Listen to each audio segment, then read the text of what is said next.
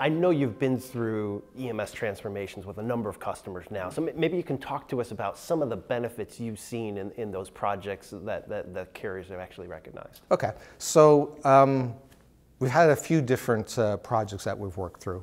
One of them was looking at a large number of legacy EMSs and a number of instances of each one that are running on old hardware. The hardware's starting to fail. They don't have replacements for them. So, when problems come up, they really scramble to try to get the system back up and running. And there's security risks with some older OSSs. So, the systems are no longer supported. There's no patches coming in. Those security risks are there.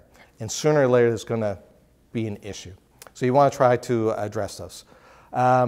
So consolidating all these into a common system allows you to eliminate a number of EMSs, have a common platform that's based on the new technology, and keep moving forward.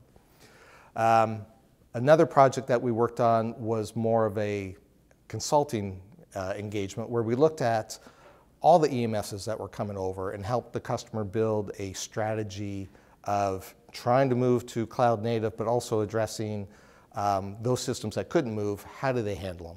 And some of that is retire in place. You don't necessarily have the opportunity to move everything over to a common platform. So you've got to build a strategy that can be flexible in both of those areas. The last one was working with a customer to understand how they want to modernize their transport network.